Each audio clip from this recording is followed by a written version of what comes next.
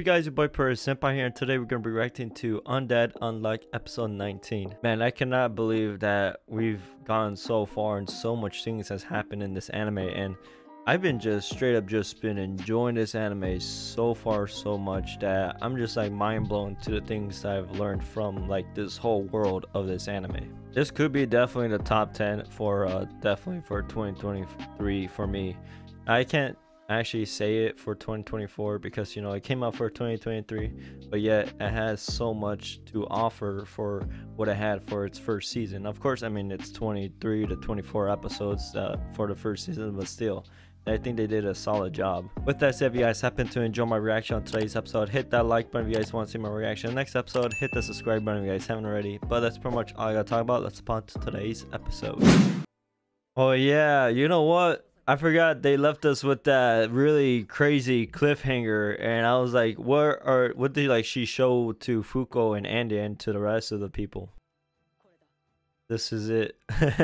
Let me guess, it's like the manga that she had at the first episode, because that's what it definitely looks like.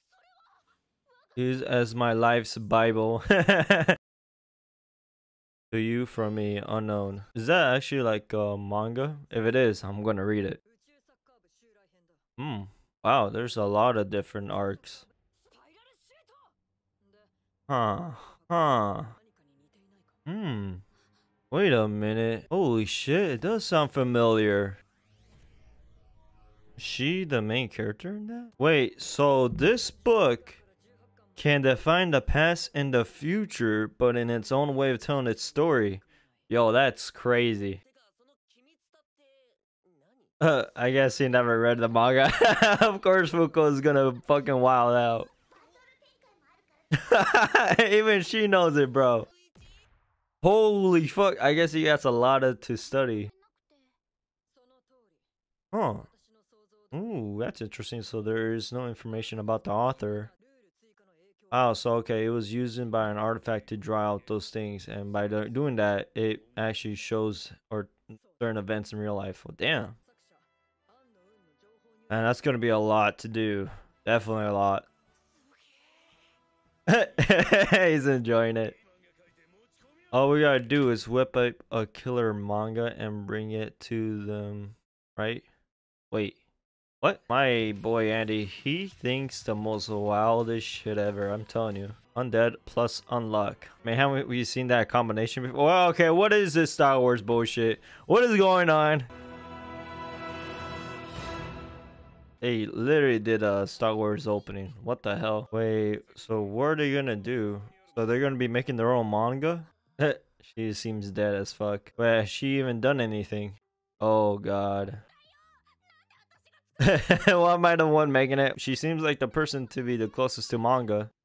Whoa, what is this? Wow, that is some strats. Oh wow, so he actually dabbled a bit. Rough draft. Yeah, that usually is where like all the problems will be solved. Yeah, there we go. Deadable. Okay, I see where they're going with this. She'll be able to understand her own feelings by doing this. Ooh, so by these feelings, she could. Okay. Holy shit. Oh, that's definitely gonna be an emoji. Does he like it? Nice, wicked, sick. Oh damn, he's gonna have it done in an hour. Oh wait, they're gonna help. Nice. The gear. Wait, what's she? Wait, what's she doing? Oh, so it's getting operated by the brainwaves. Oh my god, Fuko likes to move a lot. What the hell? Oh! No way she did that to my boy Andy. Oh my, he ripped out the ripping out. Oh my god. Okay, I see where it came from. Oh shit. Hey yo, this soundtrack? Let's fucking go. This is my banger soundtrack for this anime. She could actually hug her now. What the hell? Drink. Wait, what is this? What the hell? Oh, okay. Wait, so are they just drawing their own Manga? Damn, bro. You know what? It'll be crazy if authors can find equipment like this because, bro, manga be selling for days. Wait a minute. Wait a minute. Where is her tool? I guess she doesn't need one. Wow. Holy shit, that's insane, bro. You know, to the people that actually can draw stuff and actually have talent for this type of things, I mean, of course, as they practice and learn and, you know, improve themselves, kudos to them, man. They have something that I will never have. Unless if I actually try. Whoa, that was a perfect fucking circle if I've ever seen one.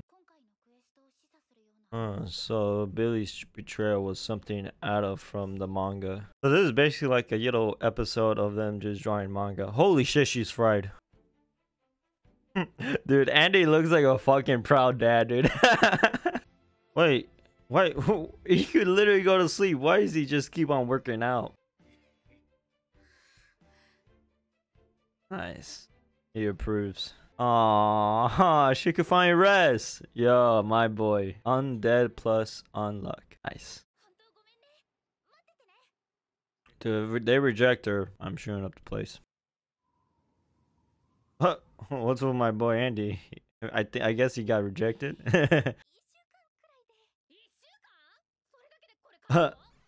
Damn, even that surprised her.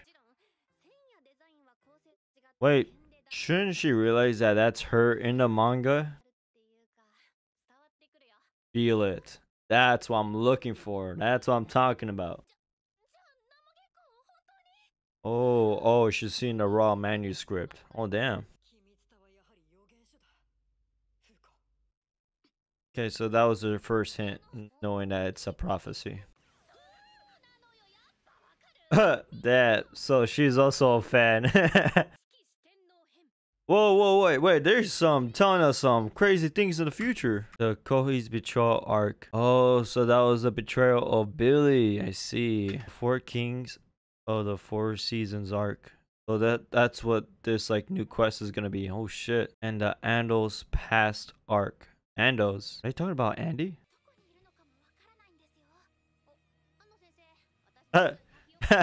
Easy as that.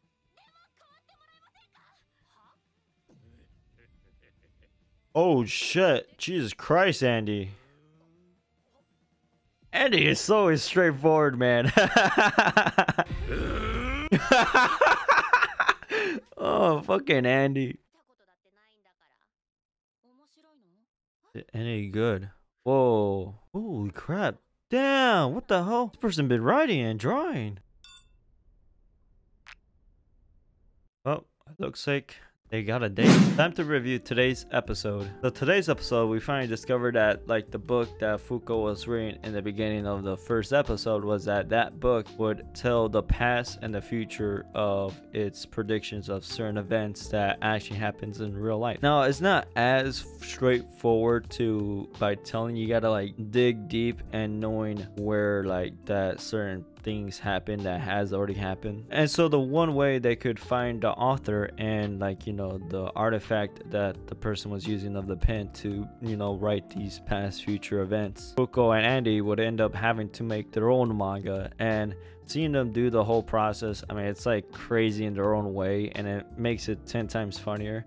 But I know like how hardworking it can be to just make a manga and then get rejected. Like, I feel like being a manga person or like, you know, an artist and an author, they should be getting paid more. Like, they should be and shed tons of money because I mean, drawing is like one of the most amazing things you can do as an artist and even telling a story behind it. But finally, once they finish, you know, making that manga, their rough draft and everything, all that stuff, Fuko went up to the place and was getting the approval of like going into the contest. And after that, it looks like they were able to identify one of the things that confirmed that the sensei's author Kun that drew Love to Me or whatever it's called, after realizing that it does or holds some truth to some prophecy of revealing the betrayal arc of course Billy betraying them, they were able to finally get in contact with the author Kun that they want to talk to. And now next episode things would be hitting the fan, I think, because I just saw a spider or the autumn arc spider. I think that's what it was. With that said, if you guys happen to enjoy my reaction on today's episode, hit that like button if you guys want to see my reaction next episode. Hit that subscribe button if you guys haven't already. But that's pretty much all I gotta talk about. It's been your boy Person, and I'll see you guys in the next episode.